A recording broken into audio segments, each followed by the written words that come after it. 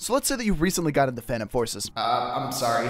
But you think, oh my god, I'm in a lobby with all these high-level players who have all these high-level guns. How am I ever going to play this game? Well, my friend, today I'm going to show you just how, because with just a few easy-to-obtain attachments, you can take your low-level weapons to the next level.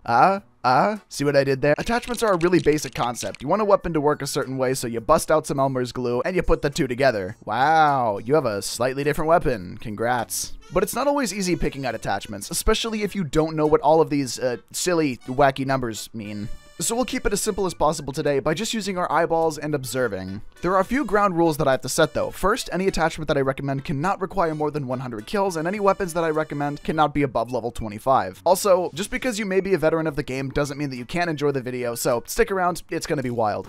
We'll start by picking a base here. We'll go with a carbine to narrow it down. Let's go for like, maybe a G36K. One of my least used weapons in the entire game. Stock recoil isn't super great, but we can fix that with a couple of cheap methods. For just 10 kills, we can attach on a Z point. It's a very underrated red dot sight that, sure, is a little ugly, but it's not super intrusive and will do the job. Anyone can get 10 kills. That's literally like baby's first FPS lobby. For just 30 and 50 kills respectively, you can unlock both the suppressor and the R2 suppressor, but for now we'll go with the R2 as it dampens recoil slightly. Unfortunately, we still have a bit of vertical recoil, but it caps out pretty quick and becomes actually pretty accurate. To try and reduce some of that vertical recoil, we can also attach on a vertical grip, which only requires 45 kills to get. And of course, we can top it all off with the addition of a red laser. This entire build can be unlocked at level 6 and with just requiring 50 kills. And honestly, you've got a pretty nice loadout going. Actually kind of impressed by this, not gonna lie. But let's say carbines aren't really your style, you prefer more of like a slower, longer range kind of gameplay. Well, in that case, it's really hard to go wrong with the level 16 Scar L. Even stock, this has fairly low recoil and it zooms in fairly far with just the iron sights, but it has incredible range damage for how early game it is. So since we're looking at a bit further range here, we could say toss on an EOTech XPS2. While this has slightly less magnification than the Z point, I feel that I have better luck placing targets in my crosshair with this sight. There is ever so slight side-to-side recoil as well, which we can reduce actually, a pretty decent amount, by using a flash hider. This both gets rid of your weapon's flash when firing, but it also provides slight recoil control as well. This is our most expensive attachment though so far, requiring 100 kills, but that goes by very quick. I would also suggest sticking with a vertical grip here as well as a red laser. Now we've got a really good budget build that works very well at medium ranges and in some case even far distances. Battle rifles are a category that, relatively speaking, I feel doesn't get as much love as it definitely deserves, but luckily for us, we get at rank 2 the M14, which I'd say is in at least the top 20 best guns in the game. You get a ton of damage, but sadly a ton of recoil, and really there isn't all too much that you can do about it, but we can still make it work well. In my personal use case, I find this gun is a lot more useful at closer ranges, and for that I would say something like the Delta sight is perfect. It's a great red dot that takes up very little of your screen and only requires 60 kills to unlock. Now we do have a little recoil rotation, which we can try and dampen with a regular suppressor, and I find this works fairly well. To be honest as well, I don't really want to run the vertical grip on this, so I would say just running like a laser in both the other and underbarrel categories, with the fact that we're capping this at 100 kills, is totally fine. I feel like 2 lasers will be more beneficial at closer ranges anyway. Honestly, I went a lot more crazy with this loadout than I thought I would have. I got like a 14 kill streak with it, and it's fairly accurate for these closer up engagements. Definitely would recommend.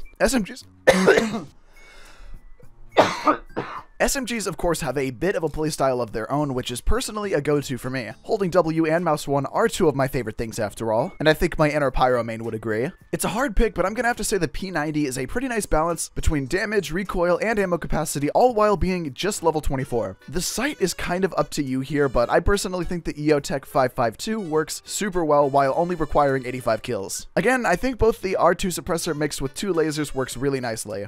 But if we really want to stretch the distance out though, let's whip out the ye old intervention. It had to be done eventually. This is one I'll say that is really totally fine, completely stock. I couldn't really ask for anything better than the stock scope, and really it's just kind of up to you whether you want a suppressor or a laser. It really just kind of comes down to a matter of preference, but honestly, completely stock, this thing is incredible. Yes, there are a lot more weapons and combinations that you can clearly make in this game, but this is just a start of ideas that I think would work pretty well early game for maybe a newer player or someone who's not as experienced. So now I pass the torch to you guys. What are some really good early game guns and attachments that you'd recommend to somebody who might have either never played the game or is fairly new? Let me know in the comments below. I also have a guide to the best guns to pre-buy if you'd like to check that out as well. I leave that up on screen and in the description below, along with a level up guide if that's your thing. Thanks for watching. Check out my Phantom Forces playlist if you haven't already. Become a channel member, all that awesome stuff. Enjoy your day. Hope this helped.